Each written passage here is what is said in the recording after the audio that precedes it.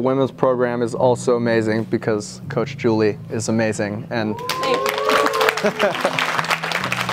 Jiu Jitsu is a pretty male-dominated space, so just the fact that there's like a good leader in Coach Julie, kind of leading the way for everyone, and then there's also a lot of supportive people, and like they do fun things. The guys don't do fun things. We just train and beat each other up. It's true, and all you got to do is try a class. And again, I told someone today, like, it's no hard feelings on us if you like don't choose us.